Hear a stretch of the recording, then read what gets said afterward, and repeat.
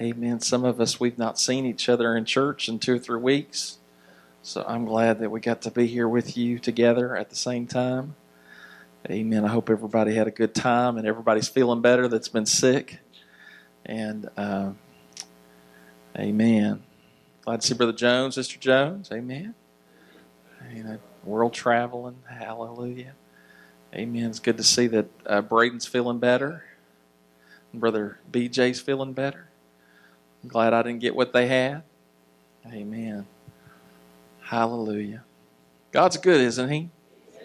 He is good. He is good. You know, I worked on 2 or 3 lessons today, but a couple of them I worked on, I just didn't feel like I was quite ready to teach them. And so tonight I'm going to teach you something that I felt like it just kind of come together in my heart. Amen. I was inspired by some things I had heard and seen and read, and I'm going to share that with you tonight. If somebody would like to come and get my notes and pass them out for me, praise the Lord. Thank you, Brother Jones. Amen. Amen.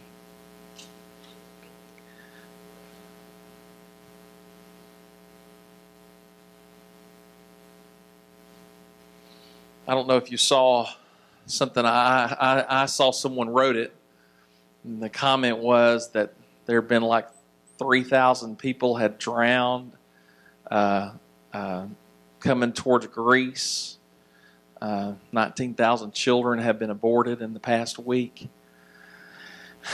And a couple of other world significant tragedies. And the world is talking about a dead gorilla. And to me, that just encapsulated something in my mind that what is in the news and on the news is not really news.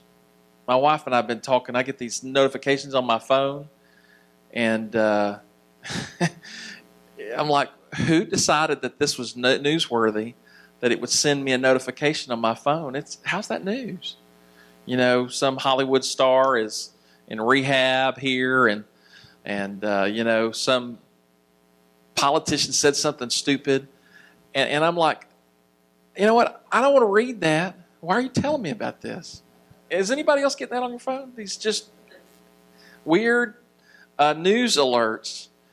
And it just is solidified in my mind. We need to be thinking about the good news and not get wrapped up in all of this fake news that is out there. We just need to put our hearts. The Bible says, whatsoever things are lovely, whatsoever things are good report, if there be any virtue, if there be any praise, think on these things. And I pray the Lord would help us all to obey that scripture. This evening I'm going to begin reading. You don't have to stand. Isaiah chapter 1 and verse 18, a very favorite scripture. We have heard it quoted many times. But I would like us to look at this scripture tonight. Isaiah chapter 1 and verse 18. Come now, and let us reason together, saith the Lord. Though your sins be as scarlet, they shall be as white as snow. Though they be red like crimson, they shall be as wool. Period. And many people stop reading at verse 19, at verse 18. Verse 19, it says, if ye be willing and obedient, ye shall eat the good of the land. Verse 20, but if ye refuse and rebel, ye shall be devoured with the sword, for the mouth of the Lord hath spoken it. Amen. It's very important for us to understand the value of a willing will. Exodus 35 and 4, as the Lord began to give directions in the construction and the various things that would be done. Exodus 35 and 4, and Moses spake unto all the congregation of the children of Israel, saying, this is the thing which the Lord commanded, saying, take ye from among you an offering unto the Lord. Whosoever is of a willing heart, let him bring it, an offering of the Lord. Everybody say willing. 1 Corinthians chapter 9 and verse 17. For if I do this thing willingly, I have a reward. But if against my will, a dispensation of the gospel is committed unto me. And tonight, I just would like for us to consider tonight the difference between a want and a willing. The difference between wanting to drive a new car and being willing to pay for it. The difference between wanting to play a guitar and willing to practice. The difference between wanting a doctorate degree, but also you must be willing to enroll and go to class and finish. People who want to have a good paying job, but unwilling to do what it takes to have a good paying job. Everybody say want is not the same as willing. Amen. The difference between wanting and willing, some people say they want to please God, but they are unwilling to live a life that pleases God. In 2 Kings chapter 5 and verse 10, and Elisha sent a messenger unto him, Naaman, who we're talking about. Naaman was the captain of the armies of Assyria. And he was a leper. And in his household there was a young woman that had been taken captive, and she was serving in the house of Naaman. And obviously she had an affection and a care for this man that was her master. And she said, oh, that you were in Israel so that one of the prophets could pray for you and you could be healed.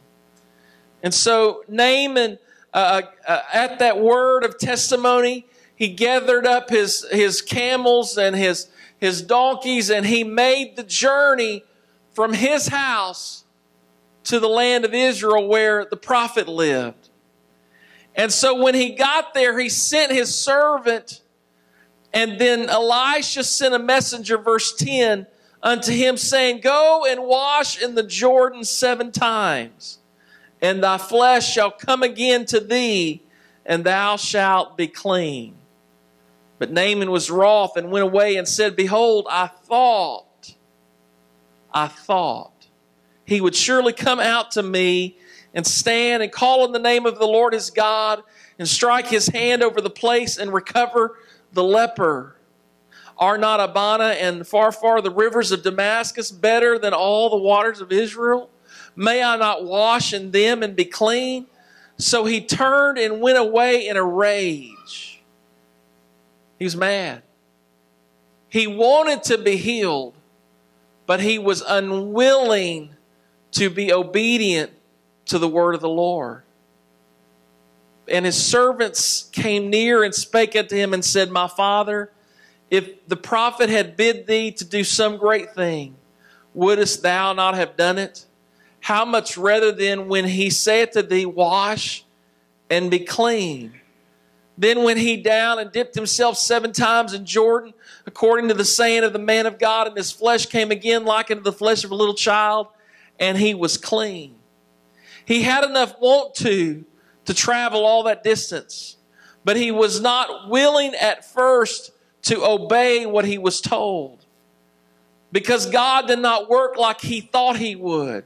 He got mad. However, thank God for his servant that reasoned with him and said, why not do what he told you to do? You know, I thought to myself, you know, God give us all the spirit of the servants of Naaman, that were willing to reason with him and convince him to be willing to obey what the word of the Lord was to him. Amen. Let me have a heart of a servant to help someone that has some want to, but not enough want to do the will of God. Amen. The root of all evil in this world comes from the corruption of the human will. Amen. We could tonight talk about the fact that God created Adam and Eve, and he gave them the ability to choose whether they would be obedient or whether they would be disobedient, whether they would believe and obey or whether they would doubt and disobey. And we know what happened, but we see within the story there in Genesis 3 encapsulated an eternal truth that is true for us, that we have a will that is powerful enough to break the perfection of God. Amen. I have a will. You have a will. But not only do we have the will to break the perfection of God, we have a will to bring the perfection of the will of God to come to pass in our world. Nuclear physics. Amen. We have Brother Ryan. He works at the nuclear power plant. And I could ask him the question, and he'd probably give you a more detailed answer. But I'm going to be the nuclear physicist right now. Where does nuclear power come from? It comes when an atom is broken. And in that chemical reaction, when an atom is broken, it creates an incredible amount of energy and heat. And what they will do is they take that atomic reaction when that atom is broken, and they will pour steam, they pour water into that area, something that is heated, and there will be steam that's created, and those turbines will turn and create electricity because a single atom was broken. Amen. We have lights on tonight. And if we apply that same idea, not nuclear physics, but let's say the physics of salvation, the physics of the Spirit, when we have been given the opportunity to repent, we break our will, submit our will, surrender our will. And when we say, yes, Lord, and we transition from what we want into what we will do, we put ourselves in a position to experience the power of God in our life. The truth is powerful, but the truth alone has no ability to do any of us any good. The truth is the truth. Whether you believe it or not, it's still true. Whether you obey it or not, it's still true. But truth only has power when I will submit to the will of God and obey that truth. Amen. The breaking, the bending, the surrendering of my will opens my life, opens my world to experience the power of God. Praise. You know, I saw someone where some people, they praise. They just like an experience of praise, and they're just praising praise. And I've been in situations and places where there was a lot of movement and there was a lot of noise, but I didn't feel nothing. Anybody been there before? Amen. But the bottom line is, when I will bring my will into a position of willingness to God, amen, I can say, praise the Lord. And the presence of God can move up all around me, inside of me, and I can feel the presence of God because I am engaging my will to obey the Word of God. Somebody say amen. Worship, prayer, giving, living. You know, the point is, it's about willing. You know, sometimes in one scripture, Paul says, you know, if I do this willingly, amen, I'm going to be blessed. But if I do it against my will, if I do it in resistance, it is of no benefit to me. And I think it's so important. It's important for us to do the right things for the right reasons, to be in a position where we're not just doing the will of God, but there is a willingness inside of us that says, God, I want to please you. I want to do your will. Go through the scripture and find when it says where the Lord gives us directions. When you obey that, in that obedience is where you experience the spiritual dynamic that is the kingdom of God. These signs shall follow them that believe. In my name they shall cast out devils. There's a lot of people that love the Lord on some level, but they ain't casting out devils. Amen. The Bible says these signs shall follow. What does that mean? You got to resist the devil. You got to be willing to put yourself in a place where there's some conflict, amen, where there's a battle going on. It's easy for us to, talk about the power of the devil, amen, while we're just having church and playing, not playing church, but you know what I'm saying. Amen. Sometimes you got to be willing to put yourself in a place where there could be some spiritual warfare. Amen. Our will, the difference in the righteous and the wicked is not faith. It's not simply belief. The difference in the righteous and the wicked is the fact there is a willingness to do what God has called us to do. My will affects my worship. My will affects my giving. My will affects my church attendance. And I'm preaching to the choir tonight. Amen. You're here tonight because you willed to be here. Amen. You have to recognize that where we experience the benefits and the blessings of God is when we engage our will to a place of surrender to say, God, I want what you have for my life, no matter what it may bring. It may bring brokenness. Amen. It may bring trouble. It may bring challenge. But I would rather live in the land of trouble in the will of God than to live in the land of peace outside of the will of God. Because there is no peace outside of the will of God. I mean, you could look at what Jonah did. The Lord sent him to a godless city, and he chose rather to go on a cruise. But can I tell you, he would have been better off to go to that wicked city and obey God rather than go in a cruise and hit a storm and find himself at the bottom of the sea. Amen? And so it's so important for us to recognize that God has given us something very significant that separates us from the rest of His creation. He gave us the ability to engage and activate His power in this world. Truth without obedience, without willing obedience, has no power. God, give me a willing mind and a willing heart. Can you say that with me? God, give me a willing mind and a willing heart. When I use my human will, it releases the divine power of God into my world. Amen. It's not truth the world needs. It's not the power of God people need. It's not the plan of God that people need. They need a willing heart. We preached about it a little bit Sunday. Cornelius had a willingness inside of him that was willing to obey God. You know, we have people that are hungry for more. But if Peter would have showed up and preached to them, they would have said, I already been baptized. I saw an angel. I pray all the time.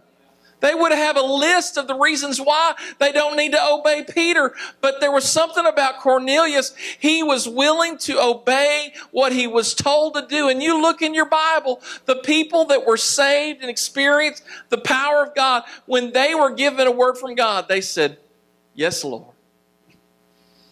Maybe they needed someone to cajole them and encourage them like Naaman, but he finally said, yes, Lord, and he got brand new skin. Amen. Amen. Well, you know, it's just an amazing thing to consider. You know, the fact that people have a want to, they have a desire. We live in the Bible Belt, and there's a lot of religious people, and they all have a measure. Many of them have a sincere desire for God, but they do not have a sincere willingness to obey God. My wife asked me today, had I seen a video that an evangelist, Gordon Poe, posted. And there's a church up in New York City, and I believe it's a Hillsong church or something, and they do a lot of music. And their preachers, they're, easy believism. You look at the videos, it don't look like church to me. And they had a women's conference here a couple of months ago, and they had the naked cowboy that was playing and singing on their platform. How's that church? That ain't church. But you know what? They draw a crowd because they are appealing to people's, they're meeting people where people are willing to go. And they're not giving them what the people need to hear to be saved. Oh, I believe there's some power there. It's just not the power of God. And I think it's very important for us to recognize that you know what? We could have $1 million given to us tomorrow. And we could use it for television and radio and advertising. We could have a 365-day revival. We could pray until we had bloody knees. We could fast till we had to go buy all new clothes. And none of that is going to make anybody live for God. It's not. The only thing that's going to make somebody live for God is their will. Their will. Why are you living for God? Is it because your mama made you? Is it because the pastor made you? You living for God because you didn't want to disappoint your mama? At the end of the day, the reason why we live for God is something at some point in our life said, man, I don't want to live in this world. I don't want to be lost. I want to be blessed. I don't know what the motivation was. You know, some people start serving God because they don't want to go to hell. Amen. That's a good reason. I don't want to go to hell either. Some people serve God because they want to go to heaven. I don't know what it is that may motivate us at different times in our life, but at the end of the day, we're going to be faced with the brass tacks of what we are willing to do. You know, there's a scripture in Matthew chapter 8. It's a story when Jesus came to the Gadarenes. And there was a demon-possessed man that met him, came out of the tombs and met him. This man had potentially thousands of demons. Thousands of demons. And those thousands of demons could not stop that man from coming and worshiping Jesus. And they began to talk out of the man. And you come to torment us before our time. And Jesus said, you know, be gone. And when the Lord cast the devils out of that man, there was a herd of swine feeding. And you know, I've heard people say, I don't know, but it could be that the spirit of those demons was revealed because when it went into those swine, they all committed suicide. But 12,000 demons couldn't make a man totally take his life and couldn't keep him from worshiping the Lord. And I think it's important for us to understand that at the end of the day, what God has given you, He has given you something that is stronger than any devil in hell. If you decide you want to live for God, the devil, hell, this world, nothing can stop you from doing what it is that you want to do. At the end of the day, if you don't want to live for God, God ain't going to stop you. God ain't going to stop nobody from going to hell. He died for us. What else can He do? Amen. Lord Jesus, give me a willing mind and a willing heart. You know, I thought tonight as I was thinking about this, Ezekiel chapter 1, the prophet has a vision of the wheel in the middle of the wheel.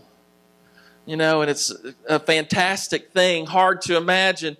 But I think of the fact that that is a picture of what I want. I want my will to be in the middle of His will. That the spirit of the living creatures would get inside my will, that's inside His will. And amen, that when God moves on you and God moves on me and we move together, that when people would see it like Ezekiel said, they say, ain't that something? I ain't never seen. You know what I'm talking about. You've seen the Lord settle down on someone. You've seen the Spirit of the Lord get in someone's life, and you've seen it take them through hell and high water, seen it get them through tragedies and troubles, and you wonder, how do they keep going? At the end of the day, God anoints their wheel and gives them the grace to endure and to make it through to the other end. We can't make this by ourselves. But when we open our will, we submit our will and willingly pursue the work of God, God puts His supernatural power in us that we can see the kingdom of God realized in our world. Somebody said amen. Amen. Our greatest challenge is not the devil. Our greatest challenge is not the world. Our greatest challenge is to bring our heart into a position of complete willingness. Do I have to? Do I have to? Amen. Sometimes when you're dealing with your children, that's their response. We're going to church. Do I have to? Going to school. Do I have to? Yeah, you have to. But at the end of the day, sometimes we do things out of obligation, and sometimes we just got to take our will, our heart, our person, that struggle. We got to take that most carnal side of us and go pray him through. I've said it before. In fiction, there's a character called Dr. Jekyll and Mr. Hyde, and Dr. Jekyll is a sophisticated, educated doctor, well respected in the community. But when it gets dark, the evil of him comes out, Mr. Hyde. And at the end of the day, if we'll all be honest, there are dark nights and dark times of the soul. Amen. We're not quite as saved, sanctified, filled with the Holy Ghost as we are on Sunday morning. Praise the Lord, Pastor. Praise the Lord, sister. Amen. Dr. Jekyll dresses up good for church, but our Mr. Hyde sometimes is less than he should be. And I believe it is the will of God that when we are brought into a place of conversion, that Mr. Hyde has the Holy Ghost. Amen. Even when we're having a bad day and a dark night, Mr. Hyde still has the Holy Ghost. And sometimes we got to take our Hyde to the altar. God wants to save your Hyde. Amen. He wants to save our Hyde. And at the end of the day, our Hyde is our will. We got to take our will and pray that the Lord would sanctify our critical spirit, sanctify our negativity, sanctify our resistance, and get him prayed through again. Amen. I'm preaching to you now. Amen. God, give me a willing mind and a willing heart. God, give me a fresh burden, a fresh desire that it's not just about what I have to do. What's the bare minimum? That I would be driven with a passion that what is the will of God? What does God want to do? I know this is going to make me sleep less, eat less, have less free time. But what is it that God is calling for me? Mr. Hyde, pray through. Tell yourself that, Mr. Hyde. Pray through. Amen. We've got to have a willing heart, a willing mind. 2 Corinthians chapter 8 and verse 8. I speak not by commandment, but by occasion of the forwardness of others, and to prove the sincerity of your love. For you know the grace of our Lord Jesus Christ, that though he was rich, yet for your sakes he became poor, and that ye through his poverty might be rich. And herein I give my advice. For this is expedient for you who have begun before not only to do, but also to be forward a year ago. Now therefore perform the doing of it, that as there was a readiness to will, so there may be a performance also out of that which ye have. For if there be first a willing mind, it is accepted according to that a man hath, and not according to that he hath not.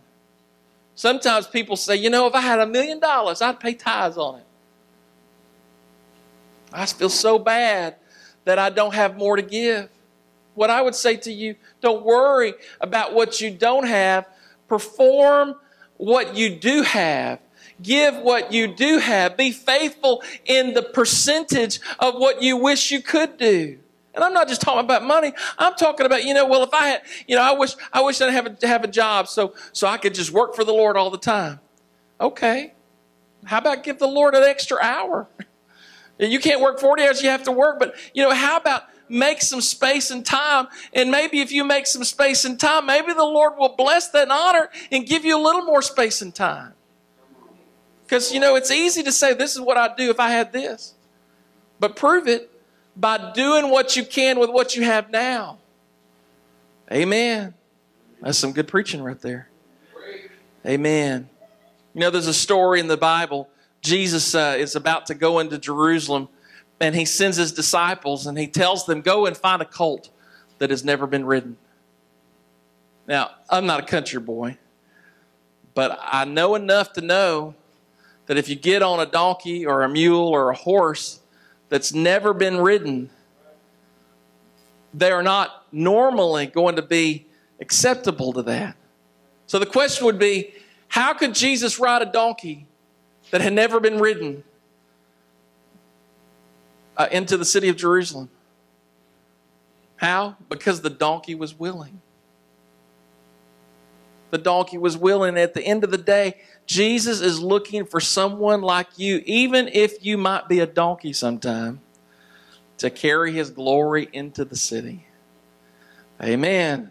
Come on now. About to start preaching up in here. Amen. Am I willing? Am I willing? Ask you. I don't want you to say it out loud, but just think about it. Will you be honest with yourself that there are some areas of unwillingness in you that need to be purged?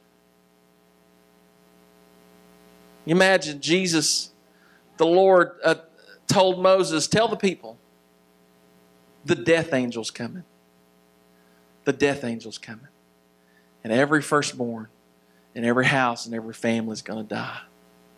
And he tells them, take a lamb, put it aside, take care of it, bring it in, kill it, eat the whole thing. Keep your clothes on, your shoes on, staff in the hand, and get the blood and put it on the doorpost and the lintel. But you know what? Each one of those families, someone had to do what the Lord told them to do. I have no doubt that if there was anyone that didn't put blood on the doorpost and the lintel, they would have suffered the same fate as the Egyptians. It's not enough to have relationship. It's not enough to have covenant. Each one of us at the end of the day got to do what everybody else has got to do to go to heaven, to be saved, to have the blessing of the Lord on our families. Amen. I believe you're here tonight. I'm preaching to the choir tonight. Amen. Amen. I'll come up with another message for the Donkey Sunday. I'm just kidding. Somebody say, bless him, Jesus. In Judges chapter 5 and verse 1, then sang Deborah and Barak, the son of Abinoam, on that day, saying, praise ye the Lord for the avenging of Israel, when the people willingly offered themselves. Everybody say willingly. Willingly. And they began to sing. They sing this song. In the midst of their singing, there is a divine interruption. An angel from the Lord interrupts their singing, and he says, curse ye Meroz, said the angel of the Lord, curse ye bitterly the inhabitants thereof, because they came not to the help of the Lord, to the help of the Lord against the mighty. They wanted to be free, they wanted to be blessed, but they couldn't stir themselves up to go fight when it was time to fight. Amen. Hallelujah. Amen. The will must overcome the want. Amen. We must not just want to be saved on my own terms. That's what we're dealing with today. If you teach any Bible studies and they don't get saved, don't get the Holy Ghost, and probably to some degree people that get saved, get the Holy Ghost, and they walk away, they're like the rich young ruler. They said, how do I inherit the kingdom of God? And Jesus said, obey the law. And he said, what are they? And he begins to list them out. And Jesus asked him, and the rich young ruler said, I've done these since I was a young man. And the Lord said, okay, go sell all you have and give it to the poor. And he walked away sorrowful because he was very rich. He had the want to. But when it came down to it, he wasn't willing to do what it took to get what he wanted. Amen. I pray that we would ask the Lord to help us to have a brand new experience of repentance. Repentance is rectifying the will. Repentance means to turn. to change direction. It is a submission, a surrender to the will of God. You know what took the prodigal away from the Father's house? His will. You know what took the prodigal back to the Father's house? His will. I will. I will. And at the end of the day, you and I are going to do what we determine in our will to do. The miracles of Jesus, they were done when they heard about Jesus, they believed about Jesus, but ultimately when they obeyed the words of Jesus, that's where the miracle happened. You know, there's a story where Jesus healed a blind man, and he's a blind man. And the Lord talks to him, and here in a minute he hears,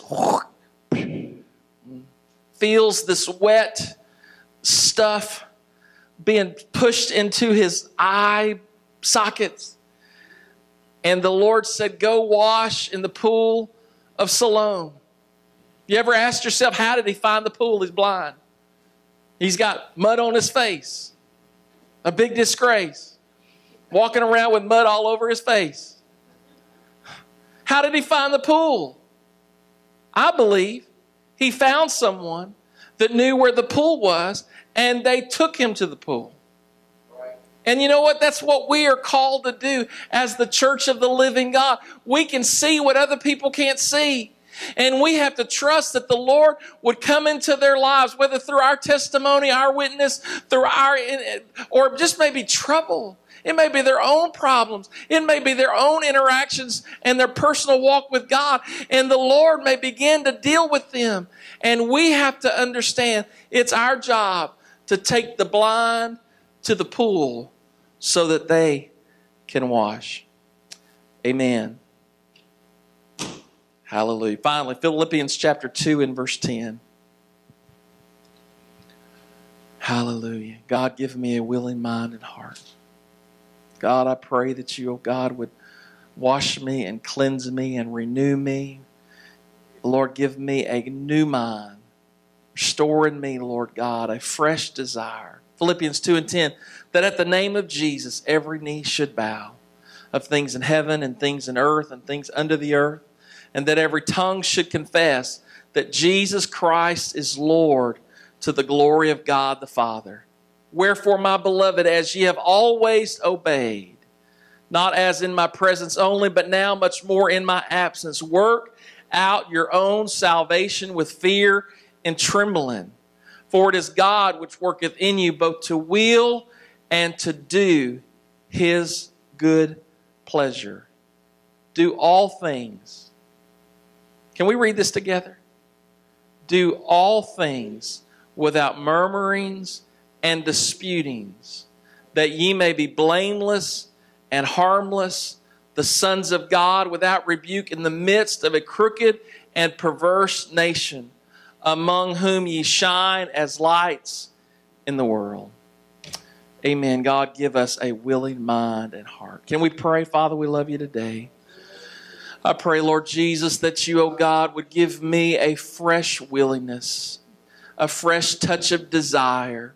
Lord Jesus, I pray that you, oh God, would help us, Lord Jesus, to know, Lord, what it is that you desire from us, Lord, not just from your word, but that we could be led by the Spirit, be filled with the Spirit, that we could obey the call and the draw and the work of the Holy Ghost.